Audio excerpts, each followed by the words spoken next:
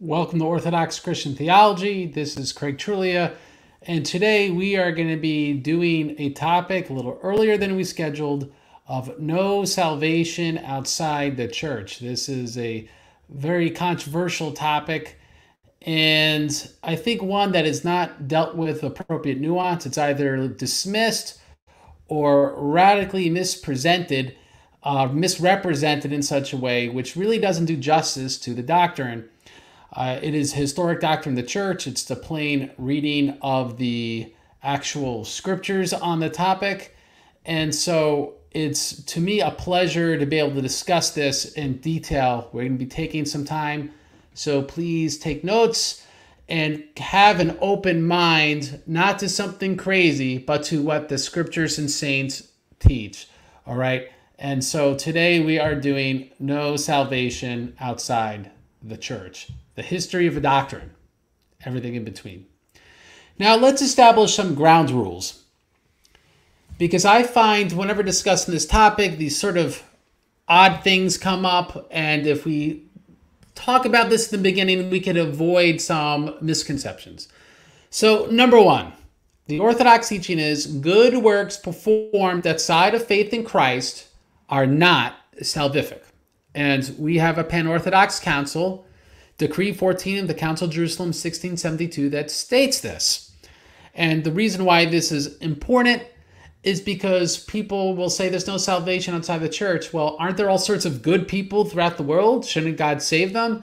And without even getting to, there's no one good but God alone, right? So how, apart from theosis, could we be good and be saved? Let's just take plainly what the actual council says on this topic. So Decree 14 states, from which it is also apparent that the good which a man may do cannot truly be sin. For it is impossible for that what is good to be evil, although being done by nature only, intended to form the natural character of the doer, but not the spiritual, it does not itself contribute to salvation without faith. Consequently, he is not able of himself to do any work worthy of a Christian life, although he has it in his own power to will or not to will, to cooperate with grace.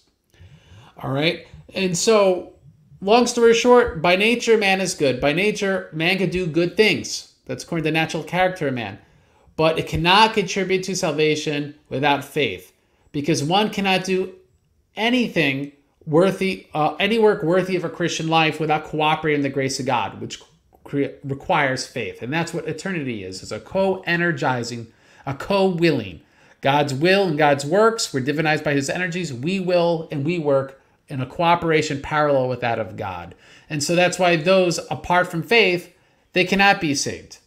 And that's a basic thing. It's really misunderstood. It's not God being unfair. The person who does not have faith does not will their own salvation. They don't even desire it, because what is salvation? An eternity co-willing and cooperating with God.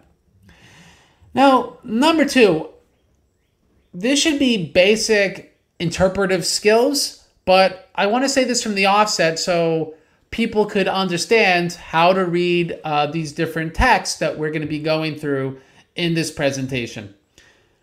The audience of a passage often explains its tone, right? So we need to understand who the saint is talking to and then use that to help interpret the passage. So we're going to have passages that are color-coded in this, and so that people can understand who it's being written to.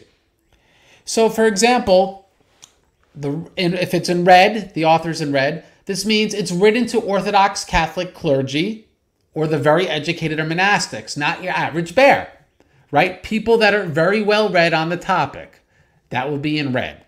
In that kind of pink color, that will be written to Orthodox Catholic laymen or a general Orthodox audience, meaning your average dude at liturgy, right? To average layman. Now, in yellow or orange, you're going to see is a passage that's written to schismatics or those outside the church, okay? So based on the color, you're going to see there's a certain consistency in the tone of some of these passages. And so what you don't want to do is take something that is, let's say, written to Orthodox Catholic laymen in a pastoral context. The idea is to make them focus on their own repentance, their own salvation, and then apply that as some sort of categorical theological rule when we actually have passages which are intended to be categorical theological rules, right? Written to, let's say, clergy or monastics, people that are not being taught the doctrine as a matter of personal orthopraxy, but are being taught the doctrine as a matter of who's in and who's outside salvation. So, number 3, we need to admit to ourselves a basic presupposition and interpretation before encountering any of these passages, which is, do we believe that saints either contradict each other on the question, right? So then just some are wrong, some are right, right? If someone says they contradict, then you could just disregard any passage you don't like. Or do we out of piety believe that the saints fundamentally agree and are clarifying different aspects of the same doctrine? So are they disagreeing and that lets us be like Protestants and pick what we like? Or are the saints fundamentally agreeing but talking about different facets of the doctrine? All right? We have to seriously ask ourselves this. We have to ask ourselves, is harmonizing the saints on this question even credible? And I'm going to say that it is, and I think when we look at these passages, that's going to be extremely obvious. Now, number 4. Out of context quotations are unhelpful, okay? And will be discussed in the beginning of this presentation, so as not to distract from quotations that really weigh on this question. There's kicking around on the internet some really misleading quote mines on no salvation outside the church, which on purpose have the agenda of making look like that there is salvation outside the church. And so, of course, in order to teach something like that that's so radically contrarian, so radically against the plain statements of the saints, they'll need to take quotations from other saints that are radically out of context. And that's what we're going to show. I'm going to show you the context behind these quotes that these contrarians use to say there is salvation outside the church. And you're going to see this is clearly not what those passages are about. And we'll do that in the beginning so that when you see that these people have no credibility in using these passages, that you'll be open-minded to what the saints really teach on this extremely important topic. Now, it's very important that we avoid extremes of interpretation when dealing with this topic. One must not read a quote too easily affirming that all sorts of people who are clearly are not saved are saved. All right, we got to avoid that extreme. So, for example, there are people because it's just our natural human inclination or fallen human inclination, we don't want to believe that God really damns anyone. So people will try to take at passages and say, oh, this makes it seem like God doesn't do such a thing. But that's too extreme. Here's an example, Acts 17:30-31. It states, St. Paul in his preaching states, truly these times of ignorance God overlooked, he says to the Athenian Gentiles, but now commands all men everywhere to repent, because he has appointed a day on which he will judge the world in righteousness by the man of whom he has ordained. He has given assurance of this to all by raising him, that is Jesus Christ, from the dead. So it would be too extreme to say, well, God really did overlook all the sins of the Gentiles before St. Paul preached to the Athenians, but now commands all men everywhere to repent. Right? That's obvious hyperbole. Now, what St. Paul is actually saying is that people are less accountable before they heard the gospel. They're less accountable, before Christ came to this world and put the death, right? But now God commands all men to repent. So now it's especially important, right? That's the obvious meaning of the passage, not that God overlooked all the sins of the Gentiles before that point in time. That'd be too extreme. But there's extremes on the other side that we have to avoid. One must not read a quote too easily affirming that just because a passage says all X are damned, that it applies to every individual that is X at all times.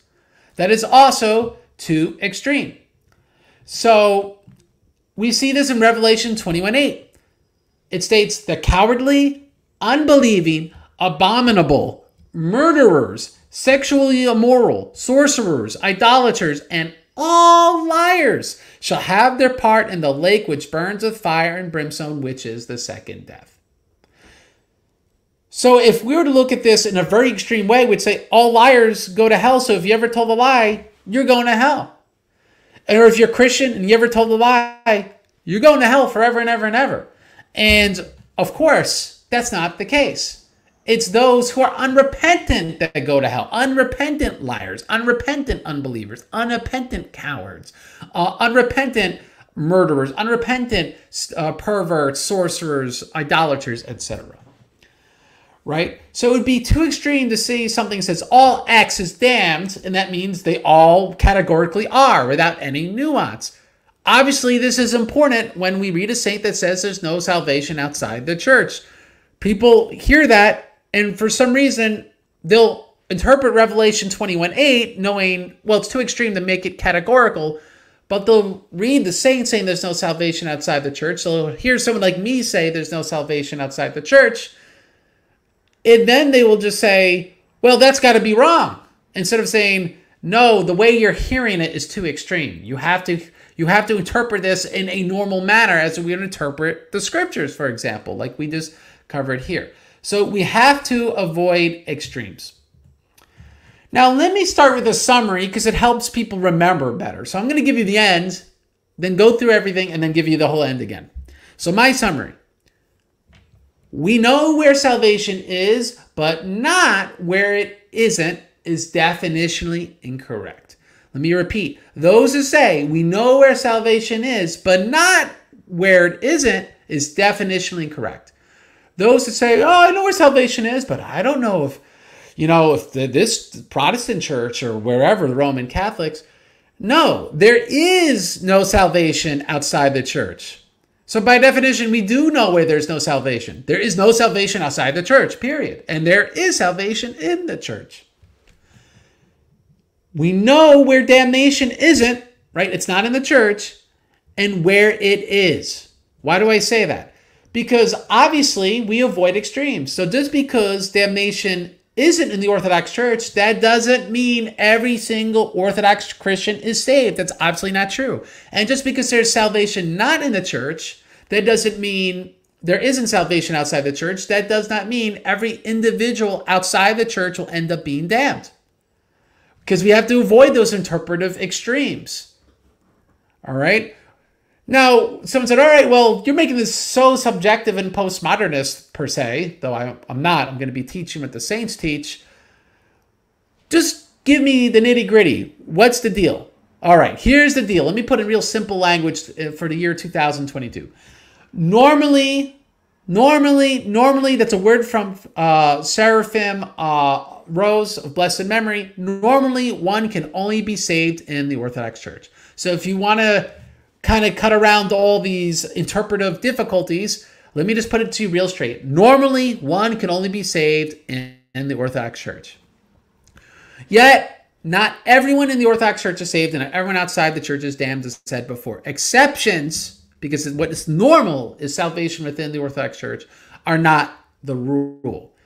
So meaning, just because we have someone like Trajan, who is outside the church, and St. Gregory the Great traditionally prayed for him to go to heaven, and he went to heaven. We can't expect that means everyone outside the church thereby saved because Trajan was.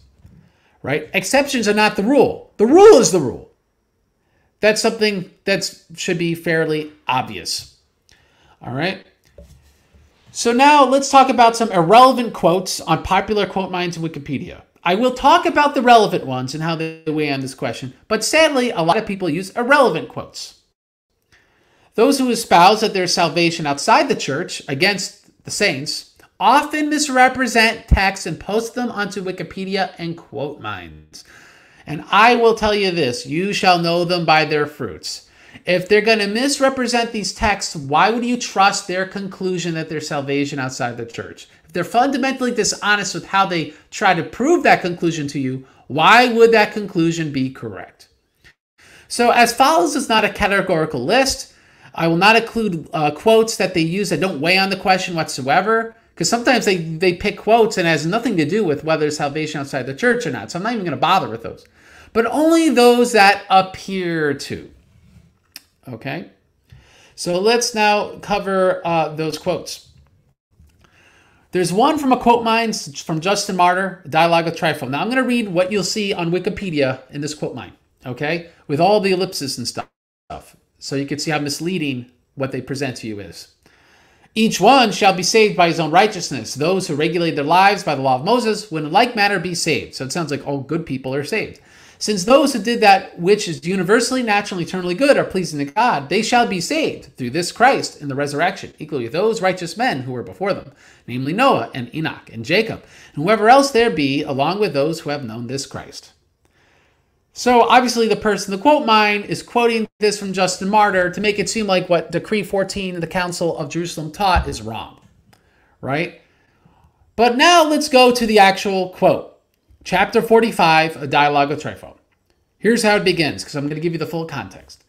Tryphon says, "Tell me then, shall those who lived according to the law given by Moses live in the same manner with Jacob, Enoch, and Noah in the resurrection of the dead or not?" So he's talking about, are Jews saved? Right? That's the question. Tryphon's a Jew. He's asking Justin, well, aren't the Jews of the past saved?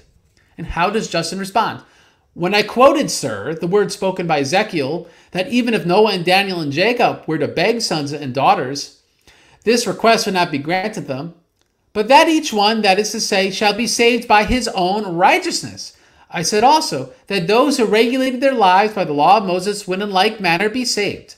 For what in the law of Moses is naturally good and pious and righteous and has been prescribed to be done by those who obey it, and what is appointed to be performed by reason of the hardness of people's hearts, was similarly recorded and done also by those who were under the law. So he's speaking of Jews, right? Those who are under the law. That's who he's speaking about, the salvation of Jews. Justin continues, since those who did that which is universally, naturally, eternally good are pleasing to God, they shall be saved through this Christ in the resurrection, equally with those righteous men who were before them, namely Noah, Enoch, and Jacob. So now we see the whole reference to that. And whoever else there be, along with those who have known this Christ, meaning faithful Jews before Christ and Christians after Christ are saved.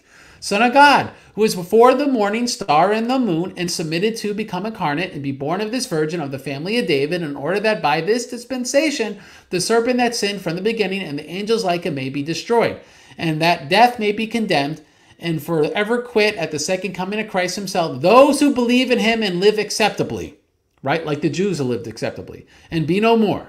When some are sent to be punished unceasingly into judgment and condemnation of fire, but others shall exist in freedom from suffering and from corruption and from grief and immortality.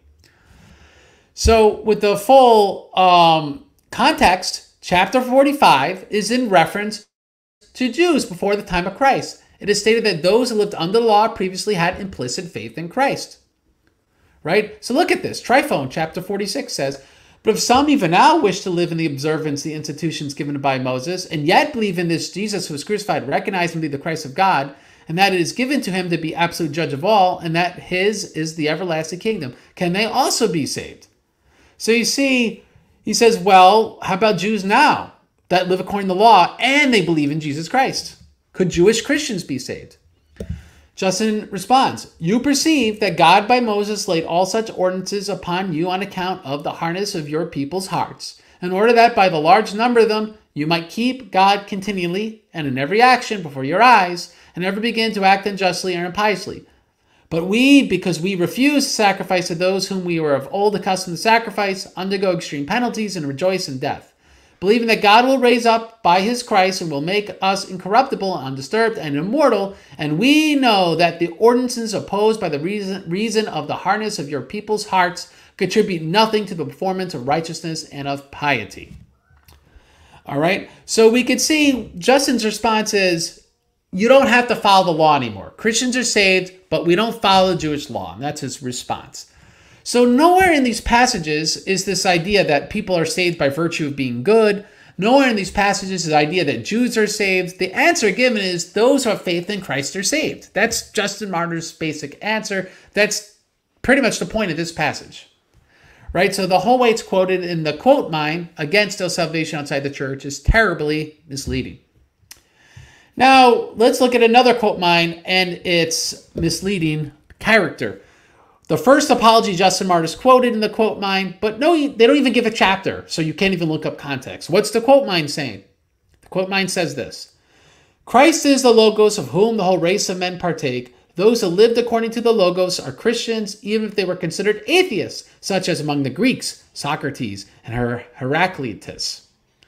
So what's the person led to believe? That Greek philosophers are saved. They're saved because they're Christians by virtue of living according to the Logos. And so that must mean people that aren't Christians that live according to the Logos somehow, they're saved. Well, is this what Justin Martyr is saying? Well, let's look at the passage. It's chapter 46 in the first apology. And I just want you guys to know, this is obviously written to those outside the church. So that's the context of this passage, right? His first apology is a defense to informed pagans. What's Justin Martyr say? We have been taught that Christ is the firstborn of God, and we have declared above that he is the word of whom every race of men were partakers, and those who lived reasonably are Christians, even though they have been thought atheist, as among the Greeks, Socrates and Heraclitus, and men like them, and among the barbarians, Abraham and Ananias and Zarias and Mishael and Elias, and many others whose actions and names we now decline to recount, because we know it would be tedious. So that even they who lived before Christ and lived without reason were wicked and hostile to Christ, and slew those who lived reasonably, i.e., those who live reasonably, the implicit Christians. And we, since the proof of this subject is less needful now, will pass for the present to the proof of those things which are urgent. Now, I'm going to tell you this before giving you more context. His point is that the Greek philosophers knew the Jewish law and thereby were really proto-Christians. Not that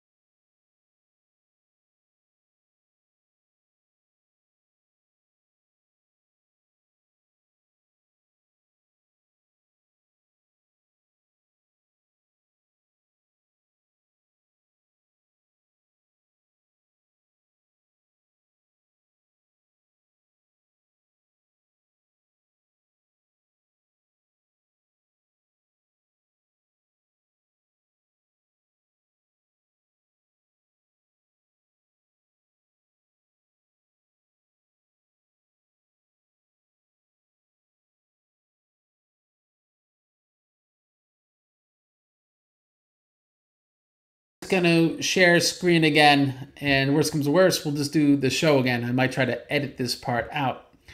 But that being said, I am back, and we're going to go back to the point we were making. So the point that was being made is that we see the context in chapter 46 that those who were thought to be atheists, these Greek philosophers, they're not saved because they're good people or because they're smart. They're saved because Plato borrowed from God. He borrowed from Moses. Right? Plato borrowed his statement that God, having altered matter which was shapeless, made the world. Here, the very words spoken through Moses, who as above shown was the first prophet and of greater antiquity than the Greek writers. So that both Plato and they who agree with him and we ourselves have learned, and you also be convinced, that by the word of God, the whole world was made of the substance spoken of before by Moses. Right? Moses wrote first. Plato got it from Moses. So the argument is they were thought to be atheists, but they weren't. They were crypto-Jews. That is Justin Martyr's point, right? So you're saved, according to him, by being faithful. And before Christ came, they had this implicit faith in Christ because they were faithful Jews. So that is Justin Martyr's point. Now look at him continue in chapter 60. And the physiological discussion concerning the Son of God in the Timaeus of Plato, where he says he placed him crosswise in the universe, he borrowed in like manner from Moses, right? Plato's getting this from the Jewish writers. And when this was done, it is recorded that the serpents died, and it is handed down that the people thus escaped death, which things Plato reading and not accurately understanding and not apprehending that it was the figure of the cross, but taken to be a placing crosswise, he said the power next to the first God was placed crosswise in the universe. Right? So again, Plato's a crypto-Jew. He just didn't fully get it because he didn't have the gospel preached to him. So we now have dispensed with one of these passages that's been radically misused by the quote minds. Let's deal with another. Irenaeus Against Heresies, Book 4, and various chapters, which of course the quote mind doesn't tell you the chapters in a correct way, but here's what it says. It says, there is one and the same God the Father and his Logos, always assisting the human race with varied arrangements. To be sure, in doing many things and saving from the beginning those who are saved, for there are those who love and those who, according to their generation, following his Logos. For the Son, administering all things for the Father, completes his work from the beginning to the end. For the Son, assisting to his own creation from the beginning, reveals the Father to all of whom he wills. So again, the quote might try to lead you to believe that God, always assisting the whole human race, has always been saving people according to the Logos. And it's left in this vague way with these ellipses, so that way you're led to believe that in some sort of like kind of universalism, that God's just always been saving all men. But what does St. Irenaeus really say? Book 4, chapter 7. As Paul does also testify, saying, we are children of Abraham because of the similarity of our faith and the promise of inheritance.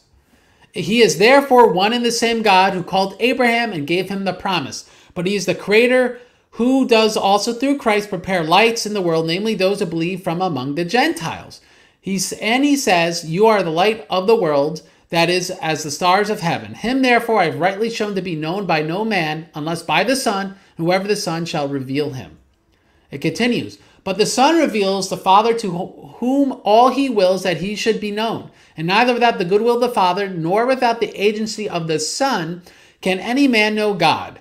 Wherefore did the Lord say to his disciples, I am the way, the truth, and the life, and no man comes unto the Father but by me. If you had known me, you would have known my Father also. And from henceforth you have been both known by him and have seen him.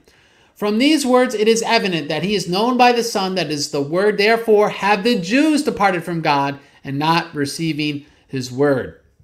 So the whole point of the passage is that those who had faith in Christ, those who had faith among the Jews are saved. It has nothing to do with all of humanity. It's about the Jews, right? That's what it says in chapter 7. So let's look at this other way the quote minds mishandle Irenaeus. They quote him as follows. They give variable citations. They don't agree on the chapter. Christ came not only for those who believed from the time of Tiberius Caesar, nor did the Father provide only for those who are now, but for absolutely all men from the beginning, who according to their ability feared and loved God and lived justly and desired to see Christ and hear his voice. Right? So the idea is all men that vaguely want to, hear Christ and have faith in him are saved. Now, I'm even somewhat open to that, but that's not Irenaeus' point. What's he actually say? It's quoted in chapter 22 and 23 of Book 4 of Against Heresies. He says, for it was not merely for those who believed on him in the time of Tiberius Caesar that Christ came, nor did the Father exercise his providence for the men only who are now alive, but for all men together, who from the beginning, according to their capacity in their generation, have both feared and loved God and practiced justice and piety towards their neighbors, and have earnestly desired to see Christ and to hear his voice. Wherefore, he shall at his second coming first rouse from their sleep all persons of this description, and shall raise them up, as well as the rest who shall be judged, and give them a place in his kingdom. For truly one God has directed the patriarchs towards his dispensation, and has justified the circumcision by faith, and the uncircumcision through faith. So all Irenaeus is saying, God saves the faithful Jews, and he saves us among the Gentiles who believe now, who are alive. Right? It has nothing to do with what those who say no salvation outside the church are saying. It has everything to do with just plainly faithful Jews are saved and faithful Christians are saved now that Christ came to the world. And like St. Justin Martyr, of course, you can't just stay a Jew. Now you have to be a Christian. He continues. So to show I'm not telling you this stuff out of context. For as in the rest we were prefigured, so on the other hand are they represented in us, that is, in the church, and receive the recompense for those things which they accomplish. For which reason the Lord declared to the disciples, behold, I say unto you, lift up your eyes, look upon the districts, for they are white to harvest. For the harvestman receives his wages, and gathers fruit unto life eternal, that both that he that sows and he that reaps may rejoice together. For in this is the saying true, that one sows and another reaps. For I have sent you forward to reap that whereon you bestow no labor. Other men have labored, and you have entered into their labors. Who then are they that have labored and have helped forward the dispensations of God? It is clear that they are the patriarchs and prophets, who even prefigured our faith.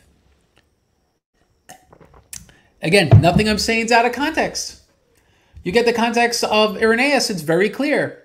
Those patriarchs and prophets who prophesied the coming of Christ prefigured the faith of Jesus Christ. That's why they're saved. So that's all the passage is about. It has nothing to do with universal salvation, people that don't have faith in Christ being saved just by their good works. It has nothing to do with that. Now, guys, I know I'm going through it quick. We're barely started and we're 30 minutes in. You may have to watch this again, slow it down. I will put the PowerPoint up when I'm done. So let us continue. St. Gregory Nazianzus in Oration 18, of course, without any paragraph or anything, he's quoted as follows in this misleading way. It says, he speaks of his own father, if I remember right, was ours even before he was of our fold. His manner of life made him one of us, just as there are many of our own who are not with us, whose lives alienate them from the common body, so too there are many of those outside who belong really to us, men whose devout conduct anticipates their faith. They lack only the name of that which in fact they possess. My father was one of these, an alien shoot, but inclined to us in his manner of life. So the quote minds are trying to say, oh, St. Gregory Nazianzus is seriously teaching his father was saved before he was a Christian. All right. Now let's look at this oration in paragraphs 5 to 6 so we can understand in context what St. Gregory Nazianzus' point, because he's not actually commenting on salvation outside the church. He says as follows about his father. Because this glory is common to him with many others, and all must come into the great net of God and be caught by the words of the fishers, although some are earlier, some later, enclosed by the gospel. Right? He's saying all must accept the teaching of the gospel. But what does especially in his life move my wonder, his father, it is needful for me to mention. Even before he was of our fold, he was ours. His character made him one of us. For as many of our own are not with us, whose life alienates them from the common body, so many of those without are on our side, whose character anticipates their faith, and need only the name of that which indeed they possess. My father was one of these, an alien shoot, but inclined by his life toward us. He was so far advanced in self-control that he became at once most beloved and most modest, two qualities difficult to combine. And so what's the point of the passage is there's those you think that aren't saved, but they're going to accept the gospel and be saved. They've been predestined essentially to salvation. Right? He's saying his father is one of these, that he had a life befitting of a Christian, and so it was necessary for him to be caught up by the net of the gospel. That's why I don't even put a color coding on this, because it's not about salvation outside the church. It's about preaching the gospel to those, especially those, if only they knew the gospel, will accept it. Their manner of life is just so similar. And so, in a sense, that's why there's Orthodox, there's Protestants, there's Roman Catholics whose hearts aren't set against the Orthodox Church. And so I tell them of the Orthodox Church with the hope that they'll become Orthodox because their manner already is Orthodox. So it's in that way in which he's discussing this issue. For those who are curious, St. Gregory Nazianzus' father was like this kind of monotheistic sect, but that wasn't really Christian. And so he was very close to Christianity. It's compared to like pagans and multiple gods. And he apparently was quite pious and virtuous. And so it was fitting that he be caught up by the preaching of the gospel. Now, I'm going to purposely get into, at this point, quotes of, I'm going to prove to you there's no salvation outside the church. So here, we're 34 minutes in. Now we're getting started. I'm going to give relevant quotes, not in popular quote minds of Wikipedia. All quotes are context approved or context certified. I've read the context of these quotes, and I'm not quoting them out of context, and I challenge anyone to do a response show and show these quotes are out of context because they are not. I'm also purposely not going to include quotes you've seen in popular quote minds because I want to do something new. I want to show there's more to it than what people have already seen and are used to. So I'm not going to include some of the obvious ones, like Ignatius, who says anyone who follows those who go into schism are, not going to hurt the kingdom of God. Not going to quote it. I'm not going to quote St. Irenaeus, who said, she, the church, is the entrance to life, and all others are thieves or robbers. On this account, we are bound to avoid them. Or I'm not going to quote St. Irenaeus on that, because other quote minds have it. I'm not going to quote anything from St. Cyprian, because everyone ignores him. He's just too clear on this issue. He coined the term, no salvation outside the church. So why even bother quoting him? Because no one even says he's quoted out of context. They just say he's wrong. So I'm not even going to bother quoting him. I'm going to show he's not the only one who said it. I'm not going to bother quoting St. Jerome, who said, he who is not found in the church shall perish. Not even going to bother, because people have seen that 1,000 times. Not going to bother quoting St. Augustine, who said, no man can find salvation except in the Catholic Church. Outside the Catholic Church, one can have everything except salvation. Not even going to bother quoting St. Augustine. There's 1,000 quote minds with that passage. So I'm not even going to bother quoting him. I'm not going to bother quoting St. Fulgentius of Rusp, because quote minds contain this doozy. Not only pagans, but also all Jews, all heretics, and all schismatics who finish this life outside of the Catholic Church will go into the eternal fire. Now, I'm not avoiding quoting these because they're out of context. I've read the context behind all this, including Fulgentius, because you could translate the Latin pretty easily. These are all in context, but I'm not going to bother quoting not because they're too obvious, but because people have become used to ignoring them. So I'm purposely going to include quotes that you have not seen before. So that way you'll see, yes, this is a consensus doctrine of the church. It's not just like these 6, 7 quotes I quoted. There's tons. So let's get into them. Start with the Bible. You see pink there. Pink means that this is a passage written for lay people. What does St. Paul write? St. Paul writes in Galatians 5:19-21. Now the works of the flesh are evident, which are adultery, fornication, uncleanliness, lewdness, idolatry, sorcery, hatred, contentions, jealousies, outbursts of wrath, selfish ambitions, dissensions, heresies, literally means sex in the Greek, envy, murderers, drunkenness, revelries, and the like, of which I tell you beforehand, just as I told you in time past, that those who practice such things will not inherit the kingdom of God. Though those who are in sex will not inherit the kingdom of God. This is such a clear passage that there's no salvation outside the church. That's literally what he's stating. That those in sex who practice sectarianism will not inherit the kingdom of God. He writes this to the lay people because he wants them. These Galatians are being bewitched by these Judaizers. He wants them not to go down into the road of schism. Okay? Now we got another passage. One that for some reason never quoted, but very clear. It's written to schismatics.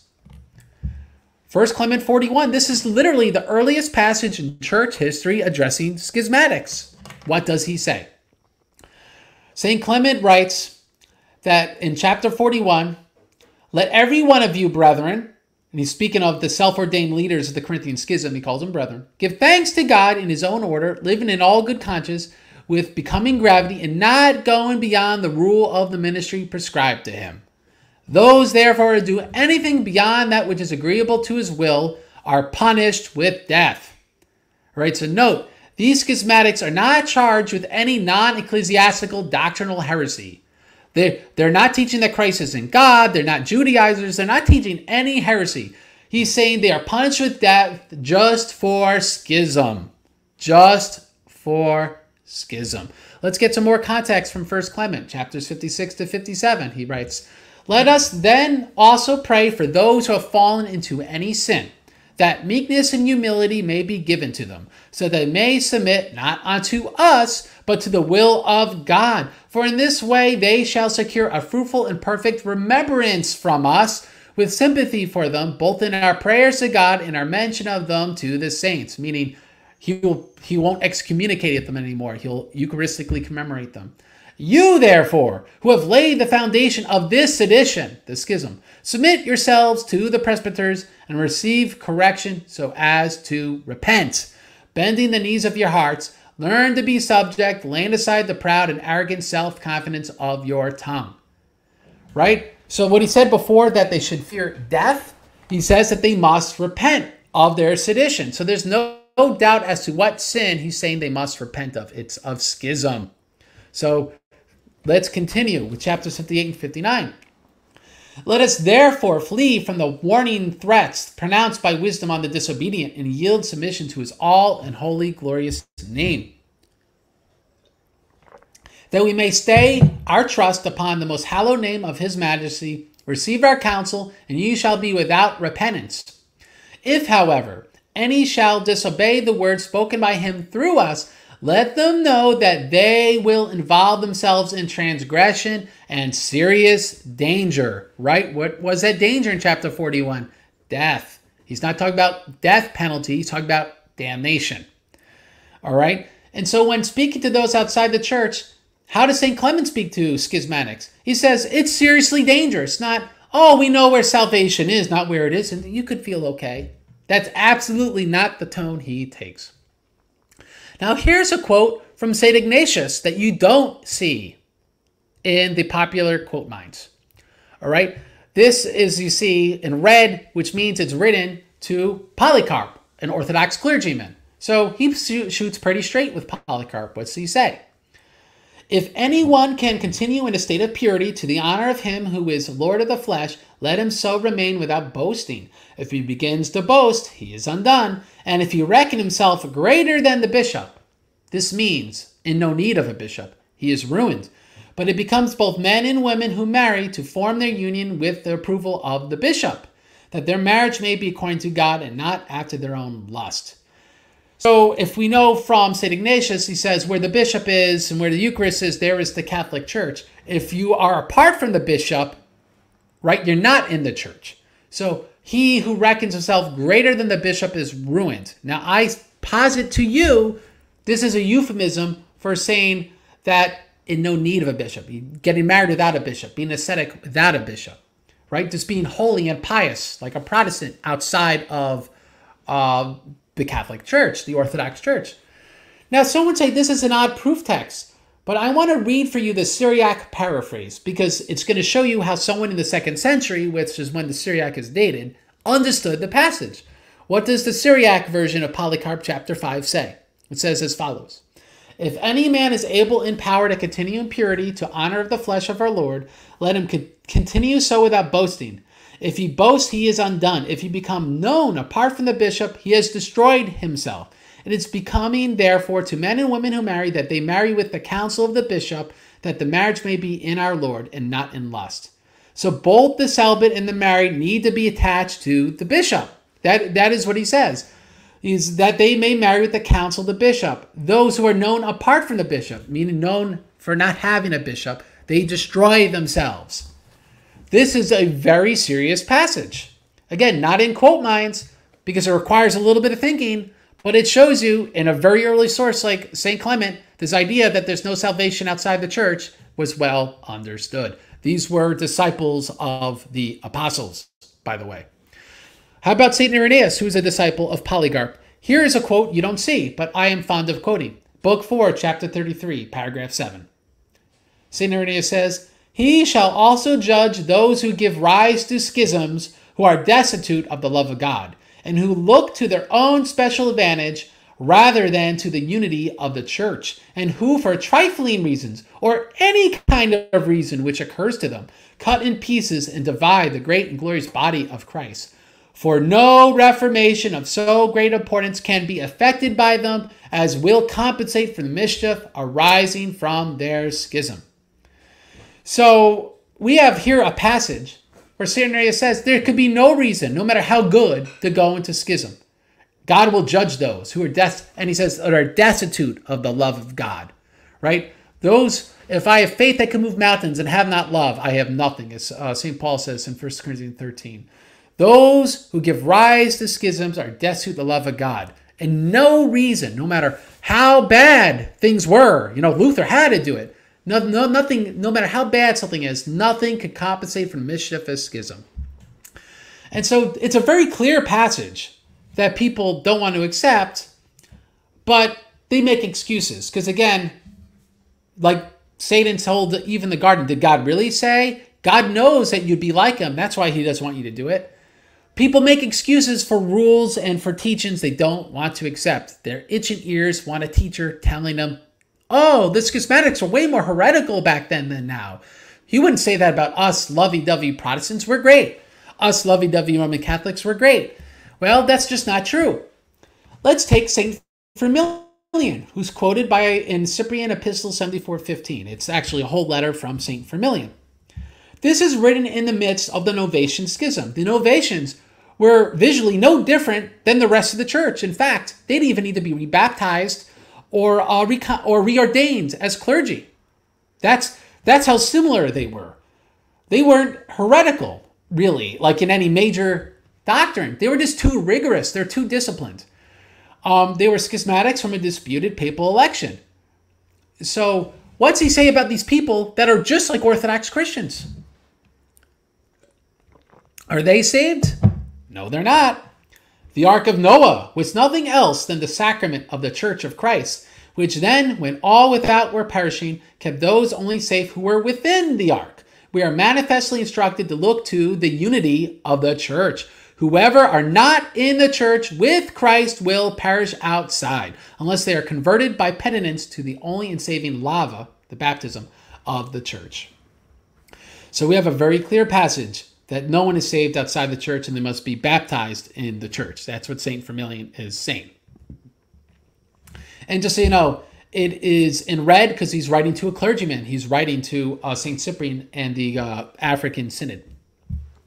Now we got a passage from St. Augustine that you don't see in the quote lines. I have it in that yellow-orange, and it's written to schismatics, right? How does St. Augustine write the schismatics? Let's see. But I have the sacrament, you will say, Donatist, because he's writing to Donatist schismatics. You say the truth. The sacrament is divine. You have baptism, and that I confess. But what says the apostle? Faith is mighty, but without charity it profits nothing. Right? He quotes 1 Corinthians 13. The devils confess Christ. You have been baptized without. Have fruit, and you return to the ark. But do you say, why do you seek us as if we're bad men, that you may be good? The reason why we seek you is you are bad, right? Because they're outside the church, so they're by default sinful. They don't have the love of God. Consequently, we are seeking you. Return ye to the ark. But I have baptism already, say the Donatists. Though I should know all mysteries and have prophecy and all faith so as to move mountains, but have not charity, I am nothing. So now St. Augustine, right to the Donatists, who like the Novatians, looked just like and believed things just like the Orthodox Christians, says, without charity, they're nothing. They're going to be damned. That's the context of these comments that St. Augustine has. Here's another one. St. Augustine on baptism against the Donatists, Book 1, paragraph 3. He's writing this to the Donatist. If anyone were compelled by urgent necessity, being unable to find a Catholic from which to receive baptism, and so, look what he says, while preserving Catholic peace in his heart, should receive from one without the pale of Catholic unity, the sacrament which he was attending received within its pale, this man should immediately depart this life we deem to be none other than a Catholic.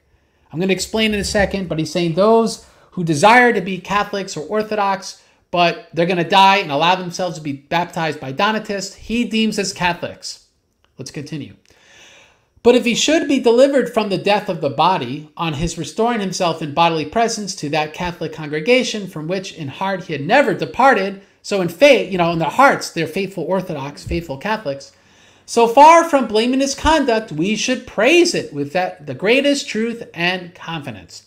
So let me translate this into English. Those intentionally baptized among the schismatics are condemned.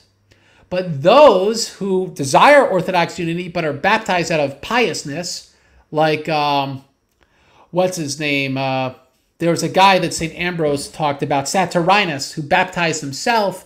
We have that, and Thecla baptized herself, if I remember right. There's those who just it's a pious thing among the saints where they're cut off from baptism. They get baptized somehow. All St. Augustine says, as long as a person who does it desires to be Catholic, really wants to be Orthodox, they wouldn't go among the schismatics unless they had no choice. They are saved. So this passage to me shows pretty clearly he's saying Baptist, it's not like Donatists are saved. It's those who are lost among the Donatists, but they're geographically cut off, but want to be Orthodox. If they submit to baptism because they're simply trying to have a sacrament, they will be saved because they are Orthodox in heart. So you can't be your heart set against the church, and we're going to see this with Seraphim Rose. You can't have your heart set against the church and be saved because, right, that lack of charity, you have nothing. You get a faith to move mountains, but you have love, you have nothing. So that's St. Augustine applying that. Another passage, this was written to a Catholic ruler. So that's why I put it in red. This is not a dummy. This is someone who had to know the faith because he was a Roman ruler who was being had to make decisions over questions of religion. This is a passage that, thanks to Father Peter Heers, that I was able to look into. And to me, it makes very clear that St. Augustine teaches that there's no salvation outside the church. Let's read the passage, because people will see what we saw before and go, well, does that mean that baptism outside the church is salvific? Not according to St. Augustine. He says, they are yet in the body, but they cannot seek the Holy Spirit except in the body of Christ, the Donatists that is, of which they possess the outward sign according to the outward sign outside the church. But they do not possess the actual reality within the church of which that is the outward sign. And therefore they eat and drink damnation to themselves. So they have bread and wine, but it's only outwardly the flesh and blood of Christ. It only outwardly looks like the Eucharist. It's not. For there is but one bread, which is the sacrament of unity, seeing that, as the apostle says, we being many are one bread and one body. Furthermore, the Catholic Church alone is the body of Christ, of which he is the head and savior of his body. Outside this body, the Holy Spirit gives life to no one. Seeing that, as the apostle himself, the love of God is shed abroad in our hearts by the Holy Ghost, which is given unto us. But he is not a partaker of the divine love, who is the enemy of unity. Therefore, they have not the Holy Ghost who are outside the church. How clear is this? Anyone who claims Augustine taught their salvation outside the church does not understand Augustine. These are obvious passages. If anyone, therefore, wishes to receive the Holy Spirit, let him beware of continuing alienation from the church. So we can see it goes beyond saying there's no salvation outside the church. It affirms only the form of sacraments outside the church. Like St. Nicodemus the Hagyrite says, the form exists, but you need the grace is only in the church. That's why those who have baptisms accepted in the Orthodox Church still need to be chrismated. But salvation, the actual reality, the Holy Spirit, but the quote Augustine, the actual reality itself is that sacramental grace is only in the church. So to me, it's such a clear passage that salvation is only in the church. This is not something just out of context from St. Cyprian. This is all over the place. St. Gregory the Great, Morale on Job, book 35, 12 to 13. Gregory says, heretics, doubtless, when they come back from their error, cannot appease the wrath of God towards them by a sacrifice offered by themselves, unless they are converted to the Catholic Church. Right? So he says, these heretics, they must be converted to the Catholic Church to be saved. For it is she alone through whom God willingly accepts the sacrifice. She alone who intercedes with confidence for those who are in error. It is she alone who guards those who are placed within her by the strong bond of charity. Right? We see that 1 Corinthians 13 standard again. Whence also the water of the deluge raised the ark indeed aloft, but destroyed all those whom it found out of the ark. It is she alone, that is the Catholic Church, in whom we truly contemplate the heavenly mysteries. So we see the exact same interpretation of Noah's Ark that St. Firmilian gave, that St. Cyprian gave, given by St. Gregory the Great, also given by St. Augustine, by the way. No salvation outside the church. That's what he's saying. St. Bede on Genesis, talking about Noah's Ark. I read this in the actual translation. That's why you have the page number there, 173. And just as after the ark was made, all those creatures that were saved were brought into it, the flood came and carried off all those that were outside of it. So when all people have been predestined for eternal life have entered the church, the end of the world will come, and all the people found outside the church will perish. And in this sense, the ark clearly signifies the church. Noah signifies the Lord that builds the church and his saints, and the flood signifies the end of the world or the last judgment. So again, we see the exact same interpretation of Noah's ark given by Gregory, by Augustine, by Firmilian, by Cyprian. No salvation inside the church. By the way, St. Jerome gives the same exact interpretation of the ark. Oh, you got a bunch of, rigid Western thinkers. Gregory is Western. Bede is Western, though he wrote in Greek. Augustine is Western. Firmilian wrote to Cyprian, who's in the West, even though Firmilian is an Eastern bishop. Well, how about St. Gregory Palamas? You never see this in the quote minds. Homily 57-9, page 471 in Veneman's translation.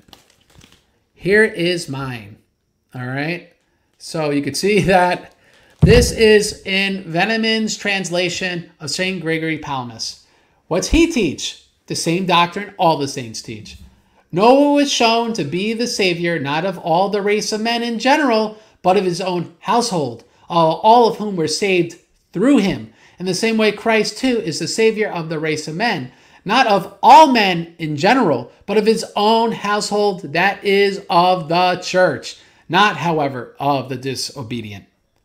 So again, St. Gregory Palamas giving the same interpretation that we see in all the saints, West and East, on this question. This is not a weird Western thing from Cyprian and Augustine. This is the universal consensus teaching of the Orthodox Church. We got the Council of Jerusalem, and I forgot the colors. The red, St. Bede on Genesis is writing to educated monastics. St. Gregory the Great, Moralia Job, writing to educated monastics. But now we see St. Gregory Palamas. What's that pink color? Let me remind you guys. He was writing to lay people. His homilies, so they're monastics, that's why they're very easy to consume. They were written for the people in the cathedral in Thessalonica. So he's saying this to everyone. This is something you should know. Now, the Council of Jerusalem gives a teaching, which lay people aren't supposed to be reading these councils, really. That's more of a modern thing because I'm literate and I'm educated. You wouldn't have average laity reading these things. But the Council of Jerusalem teaches there's no salvation outside the church. So we actually have a pan-Orthodox council teach on this issue. It is settled. It's not only this consensus of the saints, but it's settled by a pan-Orthodox council. It was accepted by the remaining Pentarchy in Constantinople in 1718 and 1723. The Russian Church received this council when they were sent it in 1723, and their synod issued a translation of it in 1838. And just so you know, this is not something that's like a blast of the past. In Crete 2016, right, the most recent, biggest council the Orthodox Church had, it's accepted as a binding council. And 10 out of 14 jurisdictions accepted that council. So sorry, guys. Council of Jerusalem, this isn't like, oh, the church never accepted this. The church has always accepted this council. Up until 2016, it's still accepted. No one has rejected this council. That's an online meme that has to die because people don't like what it teaches. But the Orthodox Church has received this council. It's dogmatic. It is binding. All right. What's the council say? I'm going to quote two parts. Decree 10. The dignity of the bishop is so necessary in the church that without him, neither church nor Christian could either be or be spoken of. Right? So sorry, Baptists, you're not even Christians. Sorry, Presbyterians, you're not even Christians. Of course they're not saved. Oh, well, that's out of context. Well, let's read this in context. Page 25 in the open source translation of this council, we have the council writing in response to Kyrilucaris's, the one alleged to be from him, his confession, his Calvinist confession.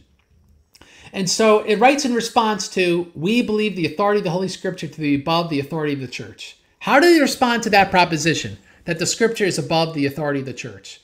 They respond, there's no salvation outside the church. Look, as none can sail across the sea without a boat, so thou canst not steer through this world and its billows and escape them without a boat, which is the church of Christ. Many endeavor to sail across it, the sea. Such are the impious and all heretics who are not within the church of God, but they are all drowned. when God made the ark, all that were within escaped, while those that were without perished. The church of God is this ark.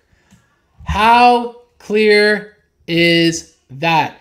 They respond to the Protestants, say the scripture is above the church, and they say, no, the church, those outside of it aren't even saved. Now, just so you know, it's actually quoting Cyril against himself, and with the purpose of saying Cyril didn't really write the scripture to be above the authority of church, because he actually wrote that the impious and all heretics who are not within the church of God, they are all drowned, right? So they're quoting Cyril here to disprove, one, that he wrote that thing, and approving the idea that he's saying here. All right? So to me, this is a settled issue in a pan-Orthodox council. We have it implied in Decree 10, and we have it explicit here in the minutes of the council. So we've gone all the way up to 1672 with all the big names, with St. Gregory Palamas, St. Irenaeus, St. Ignatius, on and go, east, west. Everyone's teaching there's no salvation outside the church. Okay? So I've heard Gavin Ortlund, and I think there's others under this misconception, that there's been some sort of recent reversal. Has there been a post-Enlightenment reversal or change in emphasis? Well, I'm going to argue not a reversal, but we've seen a change in emphasis. Why? Let's define terms. Reversal is an annulment of a judgment, right? The Pan-Orthodox Council gave a judgment. Sentence or decree, right? It gave a decree made by a lower court or authority. In other words, an exclusivist doctrine that there's no salvation outside the church would have to be repudiated.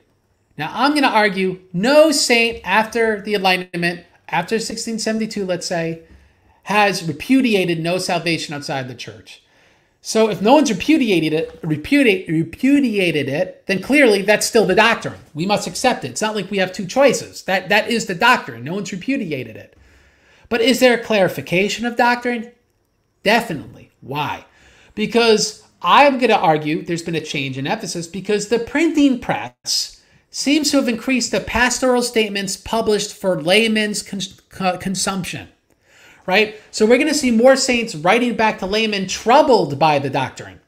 Right? That wasn't an issue before the printing press, because before the printing press, you had to be rich to own books.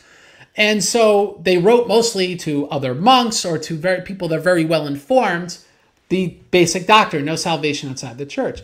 But now you're starting to get lay people that are actually literate and are reading this stuff, and they're starting to get disturbed by it. And so now we start seeing responses to people being disturbed, right? They nuance the doctrine so as to help lay people. They don't repudiate it. So how do they nuance it is very important understanding what's being taught. This is what false teachers in the Orthodox Church, and some of them teach in seminaries, will misconstrue because they don't look at the context of what is stated. All right? So I'm going to read quotes from Quote Minds, and because a lot of these things are from Quote Minds, and I don't own these books, I'm not like a specialist in recent Orthodox saints, sadly. I'm not God, I can't know everything. Not all these are context approved. I'm just going to take them at their word. All right? I will specify when I've read a context that I actually have the whole context behind one of these passages. So already, the fact that we can't actually look at the context of these passages is highly problematic, considering how badly these people misportrayed Irenaeus and Justin Martyr, right? So I'm not going to automatically trust that these passages somehow repudiate these earlier clear passages I just read based on no context. And in fact, when we actually read these things, I think the sort of inferences that those who are against the exclusivist doctrine of the Orthodox Church, the saints teach, they cannot justify pitting these saints against those saints. So let's start with St. Macarius Optina. He's writing, he's speaking to people that are lay people. The quote mine quotes him as follows.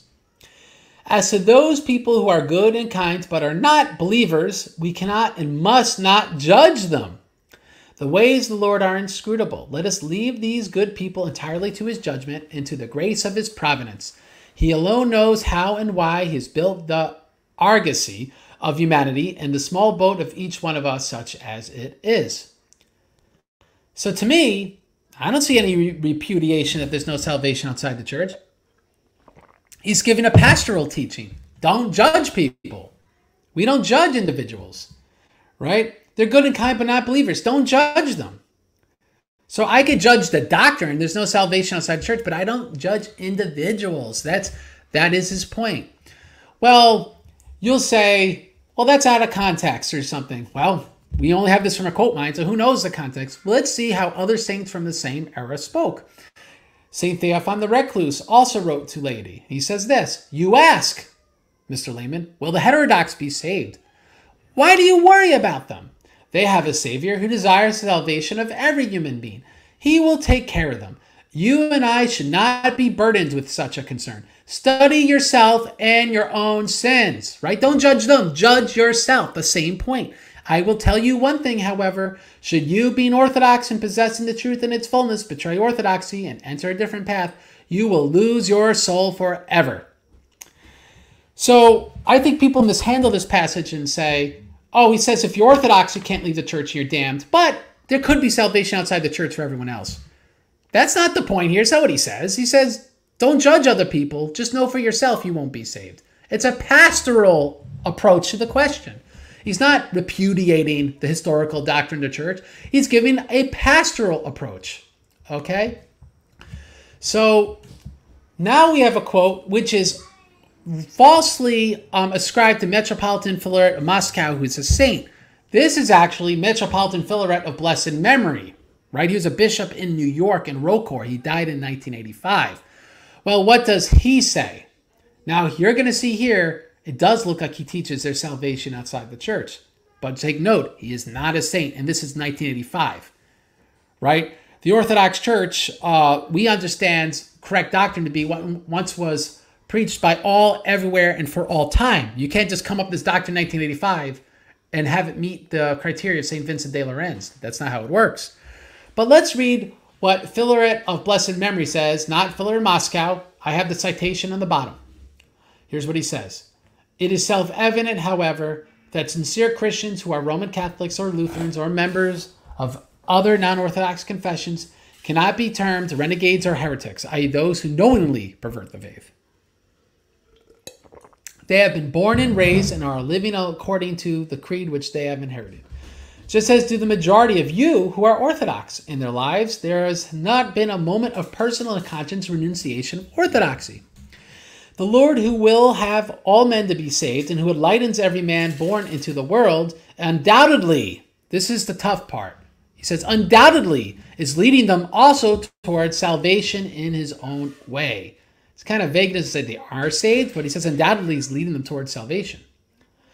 With reference to the above question, it is particularly instructive to recall the answer once given to an inquirer by the blessed Theophan the Recluse. The Blessed One replied more or less thus, you ask, will the heterodox be saved? So he gives one interpretation of Theophan the Recluse, and the interpretation seems to be the one I said is not true. He seems to teach that undoubtedly those outside the church are led to salvation in their own way. Well, who should we trust? Craig Truglia or Metropolitan Philaret of blessed memory with the incorrupt body in Jordanville, who's, by the way, I've venerated his gravesite. It would seem like Metropolitan Philaret writing to the lady, as we see the pink there. But let's look at someone who I think is more likely to be canonized, New Martyr Daniel Sazoyev, because he also interprets Theophan for us. And we got to interpret the saints with the saints. New Martyr Daniel says, it's supposedly in Questions, page 55, but I've only found this in a quote mine. And you know what? Next time I do a book order, and guys buy books from Daniel Sazoyev Inc., I'm going to buy this book. It says this: we should judge the creeds of the Protestants, Catholics, and members of other religions, but not the people. Right? Exactly what I said. We judge the bodies, but not the people. He says, when St. Theophan the Recluse was asked, will Catholics be saved? He said, I don't know whether Catholics will be saved, but if I became Catholic, I won't be saved. So he's paraphrasing him. In saying this, he was not being uncaring or saying that people outside the church would not be saved. He was directing our attention elsewhere. We must condemn heresy, but not condemn the person. Guys, exactly the teaching that I just gave, right? That's exactly the interpretation I just gave. Missionaries make a huge mistake when they start to treat people with contempt, telling them you are a sinner, you're filth. The Lord did not do that, and neither did the apostles, right? We don't condemn individuals. So some people say, well, Craig, I still think new martyr Daniel Sazoyev thinks there's salvation outside the church. Absolutely not. He speaks very clear about this elsewhere. I put this in yellow because this is in Law of God, and it's written to those outside the church. It's written for catechumens. He writes this very clearly, page 26-27. Only to those who are members of the church is salvation promised.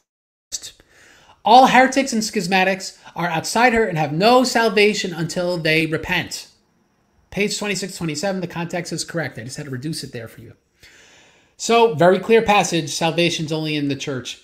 Now, this book's only in Russian, page 23, page 24 of Lecture Course in Dogmatic Theology, special edition for missionary work. I think it's very clear. Look what he says, right? This is for missionaries to try to evangelize people outside the faith. What's he tell them, right? Because we saw in questions, page 55, it says missionaries make the mistake of calling people filth and trash and etc. And he says, don't judge those individuals. But what should he tell those individuals about this doctrine? He tells us. The martyr Daniel says, not a single person is living outside the church adhering to other religious traditions can expect to receive that salvation and that Christian's hope. And Christians saying that there's no salvation outside the church. This is indirectly confirmed. What happens after death to people who do not were baptized? They are going to hell. There's no other way for them. So he says there's no salvation inside the church, and he says this is confirmed by the fact that those who are not baptized go to hell.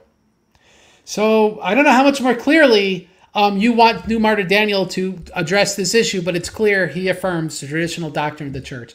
So it's not just Greeks, it's not just Latins, it's not just medieval Roman Catholics, as people claim. Here's, I think, the most recent Russian saint there is, and he teaches the historic doctrine of the Orthodox Church. From St. Paul himself, from St. Clement, St. Ignatius, all the way to new martyr Daniel Sazoyev, there's a consistency in this doctrine. This doctrine has not changed. All right. So guys, just so you know, you can begin asking questions. We will be ending this presentation soon. So please begin asking questions. We got Seraphim Rose of blessed memory. He writes this to a layperson. All right. He writes this to the lady. The quote Mind version says the following, and wants us to believe that Seraphim Rose affirms salvation outside the church. He says, these Protestants have a simple and warm Christian faith without much of the sectarian narrowness that characterizes many Protestant groups. So already, they don't have hearts set against the church. They don't have this divorce of charity. So they're a kind of Protestant. Look what he says. They don't believe, like some Protestants, that they are saved and don't need to do anymore. They believe in the idea of spiritual struggle and are training the soul. They force themselves to forgive each other and not to hold grudges. They take in bums and hippies off the streets and have a special farm for rehabilitating them and teaching them a sense of responsibility. In other words, they take Christianity seriously as the most important thing in life. It's not the fullness of Christianity that we Orthodox have, but it's good as far as it goes. Whether they attain salvation by the practice of Christianity is for God to judge. For some of their views and actions are far from the true Christianity of Orthodoxy handed down to us from the Christ and the apostles, but at least an awareness of their existence should help us to be aware of what we already have. So those who go against the Orthodox doctrine of no salvation outside the church will use this passage to say that he leaves it open whether they're saved. But he's not doing this at all. He's saying that we should use these people as an example to not be out-orthodoxed by the schismatics. Right? That's really what the point of this passage is. And I'm going to now give you the context to show you it's true. Right? Look at the full context. Here's the full quote. Orthodoxy, the true Christianity, is not just another set of beliefs. It is a whole way of life. Excuse me.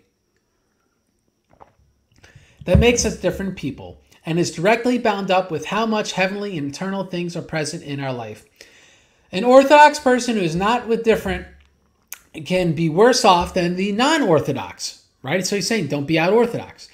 There's nothing sadder than the spectacle of Orthodox Christians who possess a true treasure that cannot be valued by any earthly measure, something which many are seeking and do not find in today's world. Nothing is sadder than Orthodox Christians who do not value and do not use this treasure. Now he says, the section, an example for the Orthodox. That's what he writes. So these Protestants he talks about are examples for Orthodox. These Protestants, this example, have a simple and warm Christian faith without much of the sectarian narrowness that characterizes many Protestant groups. All right, that whole passage I read. An awareness of their existence should help us be aware of what we already have. Some of our Orthodox young people, he continues, for whatever reason, they don't realize that what treasure their Orthodox faith contains, are joining such Protestant groups, and some of our uninformed young people go much farther from Orthodoxy. One of the 900 victims of Jonestown a year ago was a Greek Orthodox girl, the daughter of an Orthodox priest. A matter of life and death. That's the next passage. So they're all these are all in order, right? This is all the same context. I'm telling you about these Protestants both as a warning of how Orthodox young people can lose the treasure they already have if they haven't been made aware of it, and more importantly, as a means of defining a little better the true Christianity which we have and these Protestants don't have. Some of our Orthodox young people are converted to groups like this, but it works the other way around also. Some of these Protestants are being converted into Orthodoxy, and why not? If we have the true Christianity, there should be something in our midst that someone who sincerely loves the truth will see and want. Orthodoxy in America, chapter 2. So in short, this is a pastoral point of admonishing the Orthodox not to be out Orthodox. It is similar to St. Augustine's take on those who are faithful and desire unity, right? He says, I will not judge those people who don't think that there is short salvation, who live in the manner of Orthodox, who have their hearts aren't set against the Orthodox Church. But I tell you these people because they're more Orthodox than all these other Orthodox people, right? He says this is a warning. This is pastoral. He's not trying to repudiate the doctrine. This is so clear. I'm going to give you more context to show how clear this is. All right? But I want to bring up, because one of these groups that he talks about, these Protestants that live in such a manner, there was one called the Order of Mans. The Order of Mans followed one of the disciples of Seraphim Rose, and guess what? They en masse converted to the Orthodox Church in 1998 to the Bulgarian Patriarchate. I've been to their parish in East Syracuse. There's like 18 throughout the country that are now in the Bulgarian Patriarchate. So the very people Seraphim Rose said he wouldn't judge, right? He doesn't know the future. He doesn't know if they're going to be saved. Guess what? 18 parishes were brought into salvation. If this does not make him a saint, because I consider that prophetic, I don't know what does. So these people are saved because they're Orthodox. That's what happened to them. Unbelievable. Unbelievable. Now here's a quote from Seraphim of Rose, of blessed memory. It's quoted in Orthodox Info. It was also quoted by a WordPress blog I've seen that Brother Augustine just recently quoted its community page. And it says, a catechumen asked about the fate of Christian relatives thinking the Orthodox doctrine is offensive, right? This person, it's pink because this person is a lay person, is offended, right? That how dare there be no salvation outside the church. How does Seraphim respond to this person? He says, it is not for us to define the state of those who are outside the Orthodox Church, right? We don't judge individuals. If God wishes to grant salvation to some who are Christians in the best way they know, but without ever knowing the Orthodox Church, like the Order of Man's people, that is up to him, not us. We don't judge those people. But when he does this, this is key. It is outside the normal way that he established for salvation. Let me repeat. It is outside the normal way that he's established for salvation. What is normal? There's no salvation outside the church, right? For example, to quote Father Denis Zoyev, he said that they should not expect salvation, right? Because it's not normal. So we should not be assuring people it's normal for Protestants that are good people to be saved. It's not normal. This is what Seraphim Rose says. It's outside the normal way that he's established for salvation. which is in the church as part of the body of Christ. A harsh polemical attitude is called for when the non-Orthodox trying to take away our flocks or change our teaching. So as we see, he even gives a reason behind some of those passages we saw quoted where they give very hard lines against the schismatics. Sometimes we are harsh because we want them to repent. But here we see a less harsh quote because we want someone not to be scandalized by the Orthodox teaching. So exactly what I posited when I gave you those colors, we see Seraphim Rose literally differentiating. We talk about this thing a certain way based on the audience. So here we go. People call me a nut, and I'm just saying what the great holy men of Orthodoxy say on this issue. So please call me a nut. I'll take it as a credit to myself. Here is a quote from Dimitri Staniloae, the Confessor, who's going to be a saint. Probably the Romanian Synod will canonize him in a year or so. Dogmatics, Volume 4, paragraph 67 to 8. You see Staniloae teach salvation, no salvation outside the church. In the present situation of ecclesial incompleteness within the various Christian denominations, the question is raised, are their members saved? Or in other words, is there salvation outside the church, which is nothing other than one in the full sense of the word? This question cannot be given a simplistic answer. Their incomplete participation in Christ, and this is to a great extent not their fault, may consequently result in an incomplete participation in him in the life to come. So he does not affirm salvation, but lesser experiences of grace. Now, does incomplete participation in God sound like salvation? It doesn't to me. But let's look at the same book, Volume 5, paragraph 51. Dimitri Staniloae says, if it is baptism that through the union with Christ does away with the substance of that original sin that separated us from God and was stamped upon our very nature, and if, apart from this union with Christ, there is no entry into the kingdom of God, then it is clear that baptism is absolutely necessary for our salvation. It is also absolutely necessary for children. For they too, through their birth in the flesh, share in the same state of separation from God. And so they too must pass over from the condition of their bodily birth and their destiny to perdition into the condition of those born of water and the Spirit, and consequently of the saved. So Dimitri Staniloae teaches without baptism none are saved. That's what's normal. All right. So those outside the church that aren't baptized in the church, how could he be teaching they're saved? That's not what he's saying. He's saying that they have incomplete participations in grace. That's all he is saying. He's not contradicting the Orthodox doctrine. And the people that quote Father Dimitri Staniloae that they infer their salvation outside the church, that passage, you don't see him quoting this passage where he says without baptism, there's perdition. There's no entry in the kingdom of God. So as we saw, the audience determines what is said. Usually those outside the church are given dire warnings. All right? Father Seraphim Rose says this, and I am telling you this. Usually outside the church they're given dire warnings, and the only exception to this is maybe Justin Martyr. He seems to be an exception, but he's appealing that righteous pagans were in fact proto-Christian. So he's like trying to convince the pagans, become Christian, not because you should feel fine being pagans, there's salvation outside the church. No, because your best philosophers were really proto-Christians, right? So that's why he's taking the sort of interpretation he gives. But otherwise, it's always categorically dire warnings. Because usually it's the Christian schismatics that these things are written, not to this full-blown pagans. Now, the clergy are very educated, tend to give the full gamut of teachings on the topic. But we also see that Irenaeus applies the charity standard to determine who's saved. And Augustine and Seraphim Rose concur, right? Like Seraphim Rose said, their hearts aren't set against the church, so I won't judge them. Now, we've also seen, and this is what people don't tell you, what the quote minds don't tell you, what they mishandle. Laymen are given nuanced pastoral teachings. Let me repeat.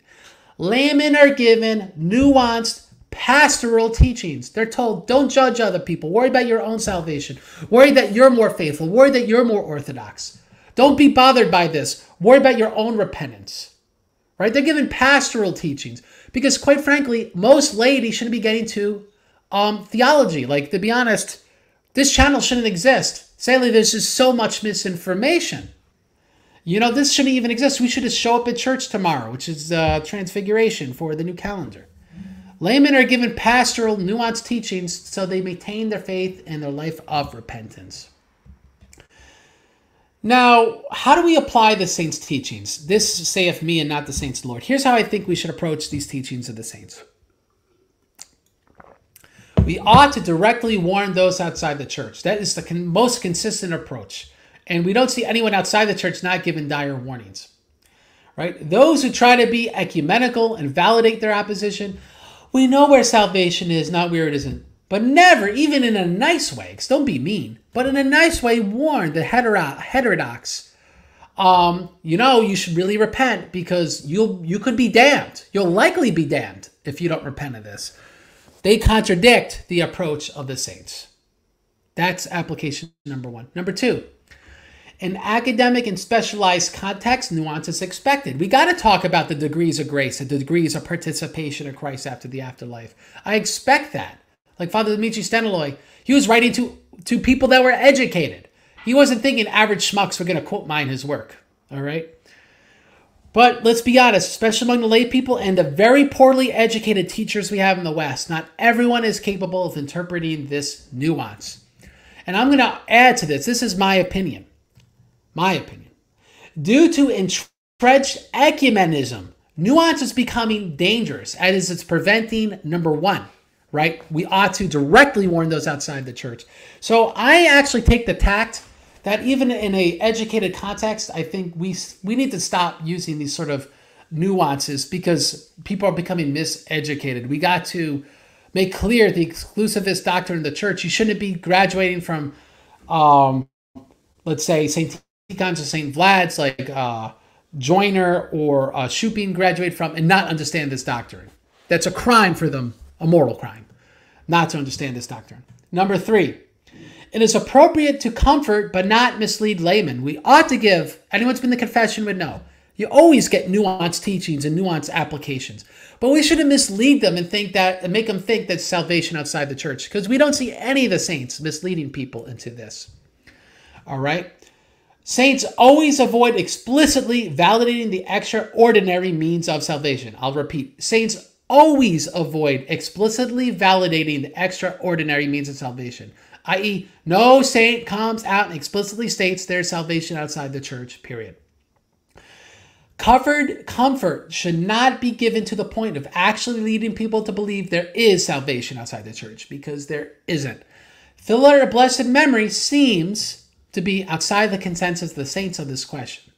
All right? And as St. Vincent de Lorenz says, one or two doctors, as he calls them, doctors or teachers, they're outside the consensus, don't change what the doctrine of the church is. All right? So he may be outside this consensus, but he's not even a Canaanite saint. All right? So I think the fact that they misquote him as St. Philip of Moscow is very telling of how misleading those who oppose the Orthodox doctrine are. Now let's respond to some lame rejoinders.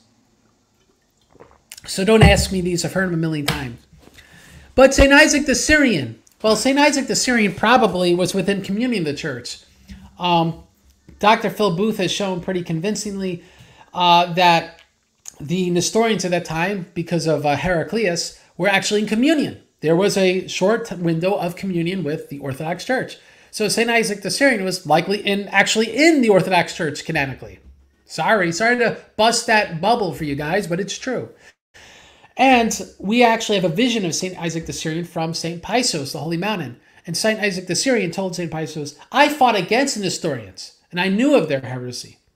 So it literally shows, like St. Augustine said, those who desire unity of the church, right, through every means possible, are saved. So that Isaac the Syrian rejoinder falls flat. Now we see the rejoinder. They're mostly Western saints. One, that's wrong because saints are saints. Doesn't matter where they're from. That's racist. I thought racism was bad.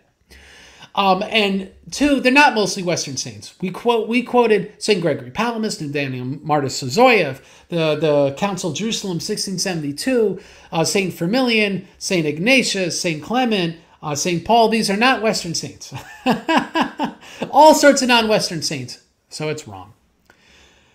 Another lame rejoinder. But grace is everywhere, and God does good things amongst other denominations. Yes, God's grace is everywhere. There's incomplete participations in grace. We would all die this moment if God's grace wasn't upholding us. That includes every human being on earth. But that doesn't mean there's salvation outside the church. That includes animals even. Grace is everywhere, but that doesn't mean salvation is everywhere. There is a difference. Another lame rejoinder. Schismatics were more aberrant when these warnings were given. No, they're the opposite. They were far closer to us than the schismatics of today. The Pentecostals, the Baptists, the Seventh-day Adventists, they have nothing in common with anything remotely close to Orthodox. And they have nothing in common, nothing remotely close to the Novatians, to the Donatists. And the Novatians, the Donatists were told they were damned. So that's not true. Don't repeat lies. Just so you know, the friends of Job are punished by God because they justified God with lies.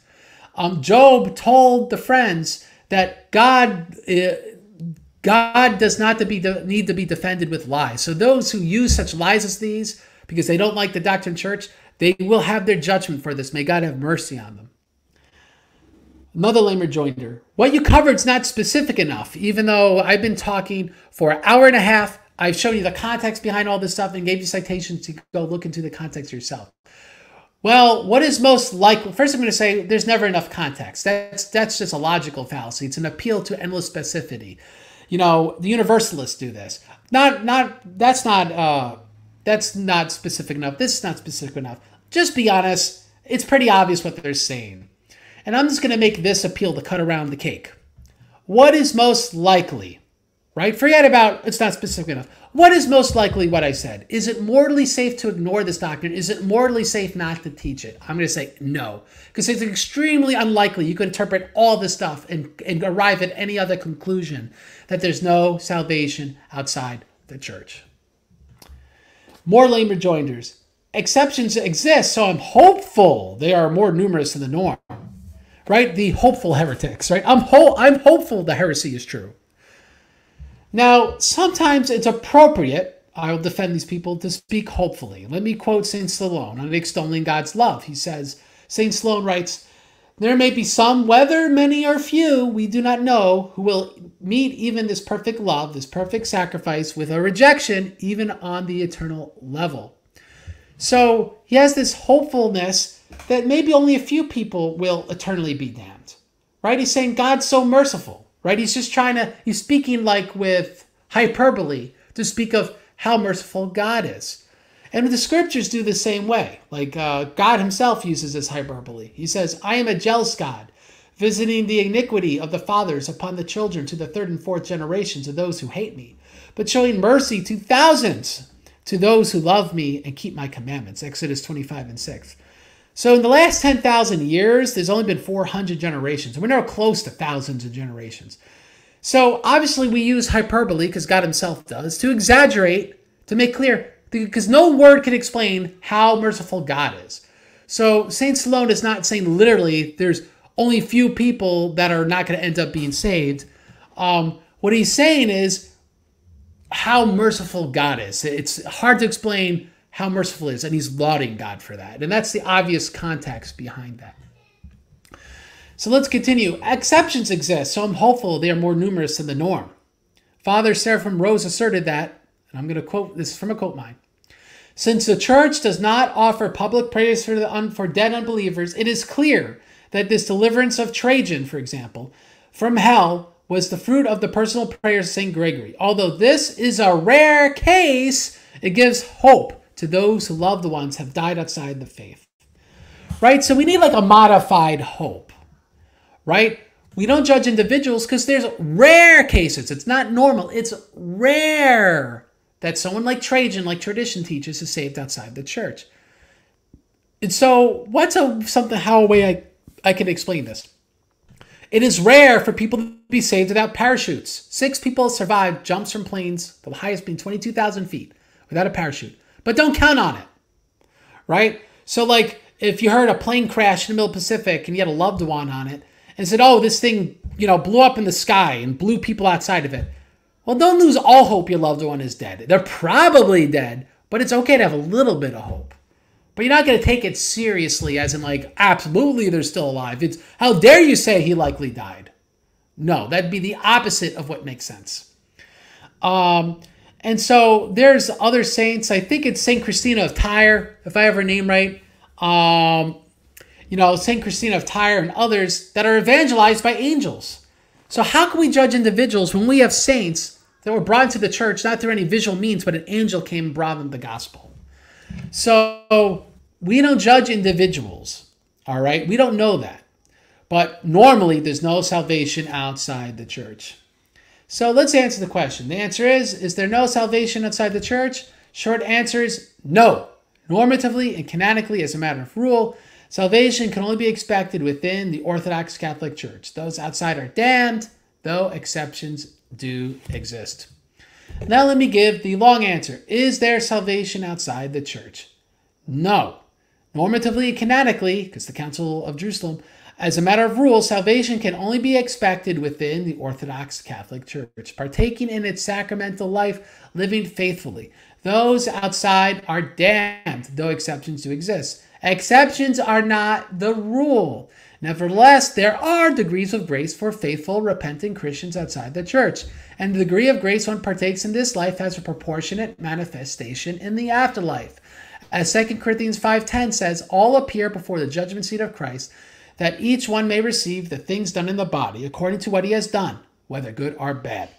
Charity permits salvation, but the intent to be divorced from the church is a rejection of grace. So that is the long answer to everything we discussed today. So the mystery salvation. Why Trajan, considering he persecuted Christians? Don't underestimate the prayers of saints. There's a lot of mysteries, and we can't get to the bottom of these mysteries. He had centuries of damnation before going to heaven. So maybe that's the fate of a lot of those outside the church or a lot of faithful Protestants. We don't know, but that's hardly a consolation prize. Clearly, this is centuries of damnation before going to heaven. Some pagans attained to it because Trajan did. So it's not really a consolation prize. Still sounds pretty terrible, and there's still no salvation outside the church, but we don't know for every individual, and we can't underestimate the prayers of saints. We don't know what happens eternally before the final judgment. We don't know that. Now, let's take into account the fate of the unbaptized. The consensus teaching, there's no salvation for the unbaptized. Sorry. Even Pelagius, right? Even Pelagius said he rejected to affirm there's salvation for the unbaptized. That's how extreme affirming salvation for the unbaptized is. Even the liberal academics of the saints, like Father Dimitri Staniloy, even he affirms there's no salvation for the unbaptized. But the fate of every individual, we don't know. All right? So now, the conclusion. The church's full teaching must incorporate no salvation outside the church. Few espouse this without nuance. I'm like the one guy that does. But many reject this teaching outright. Exceptions exist. The basis for these tends to be genuine desire for repentance and faith, but not always, okay? Trajan, right, is an example. Someone who didn't really show that genuine desire for repentance and faith. We leave it to God to judge ultimately. We don't judge individuals. Due to exceptions ultimately being a mystery, they do not form a rule or standard. What we know forms the rule or standard. The way this doctrine must be discussed should be to encourage repentance, conversion to Orthodoxy, Christianity, and maintaining its members. Okay? So my summary again, we know where salvation is, but not where it isn't is definitionally incorrect. There is no salvation outside the church. We know where damnation isn't and where it is. Normally, one can only be saved in the Orthodox Church, and outside, they're normally damned. Yet not everyone in the Orthodox Church is saved, and not every individual outside the church is damned. Exceptions are not the rule. All right, so I will put up, this PowerPoint will be up, and I hope not to have to do this again because I've seen there might have been audio issues in this, but I'm going to answer some questions and then we will call it a day. So this is your opportunity to ask questions on this question of no salvation outside the church. Cairo Jorge says, important topic, orthodoxy is the truth. Someone says, the case of Trajan would be proof of your statement that not everyone outside is damned. We've discussed that in detail, all right? We have Alan Rule wishing me a happy Friday. I hope that he's a Roman Catholic YouTuber. most of this is like Roman Catholic saints until you get to like Gregory Palamas. So we really should be on the same page on this issue. We see, I've always reminded folks that find it extreme to say no salvation outside the church. That church is literally referring to the body of Christ. Of course, he doesn't have two bodies. That'd be Nestorian heresy, right? This idea that other bodies are saved, that's Nestorian heresy. We're not Nestorians. Kyril says, people often reduce this teaching to those who don't go through the normative motion of Orthodox who all go to hell, but this is not quite it, which is true, right? There's more nuance in the concept of salvation in the church and I guess what's normal. And we've discussed that, and that's why it was important to discuss the pastoral approaches that we see on this issue. All right? Right, look, I've been called rude. See, I'm rude for just saying the truth and saying the Orthodox doctrine. Didn't say anything rude here, so don't know what to tell you. If you're saying, referring to the building, of course not, but what does the Bible say the church is? The body of Christ. So yes, you need to be in one body of Christ.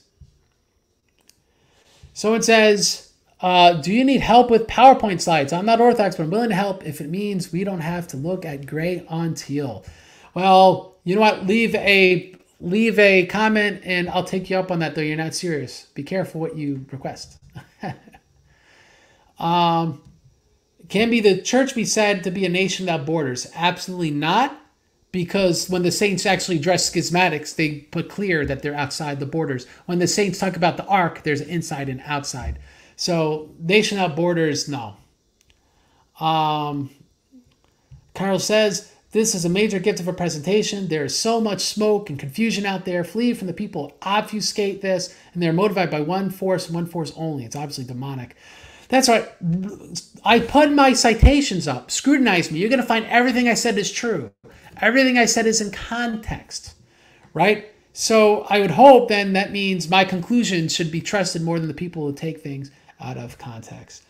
This schismatic says Palamas was a yoga practitioner and a demonizer. So of course he doesn't look as Gregory Palamas teaches. But I'm going to put that up there because it shows someone who's not Orthodox saw St. Gregory Palamas' words and was offended by them because he knows what they obviously mean.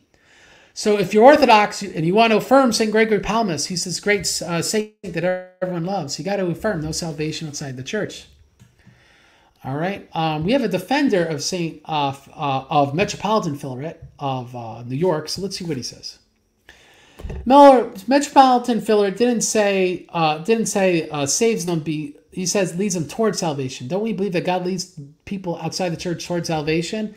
And you know what? It's a good enough reinterpretation. I think a pious reinterpretation.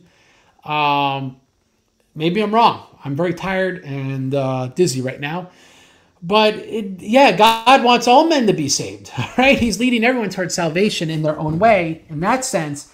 But that doesn't mean they're going to be saved, not unless they repent and become Orthodox like the Order of Mans did. All right, so we're going down the list. Yes, there is no salvation outside the body of Christ, the Orthodox Church. All right, it's not appearing. There we go. Duggan says, and let me take a sip of water. Should also be noted that the pre-Christian philosophers had the advantage of being preached to by Christ and John the Baptist in Hades, which is a good point. That's the one get out of hell free card the heterodox get. Well, but they would have not turned if they had, because our people's will doesn't change in the afterlife. So the harrowing in Hades, they were already exposed to the gospel by reading Moses, right? Like Justin Martyr teaches. So keep that in mind. There's no repentance after death, but if their will is already inclined towards God, that could have meant something. And if I had to guess, Trajan would have been one of those people, but invisibly, we didn't see it. Just like St. Christina of Tyre, right? We didn't see that angel go there, but it does happen.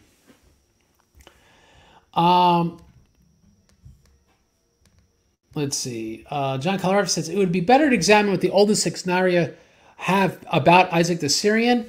And I'm not aware of any of our saints' lives call him a schismatic or call him a Nestorian bishop or anything like that. So I think the prophecy of St. Paisos, him seeing the saint, reveal that to him. I consider that legitimate because he's our saint. And the secular historians are showing he was actually right. So St. Pius is vindicated again. And regards to John Calarafi, a great contributor to this channel.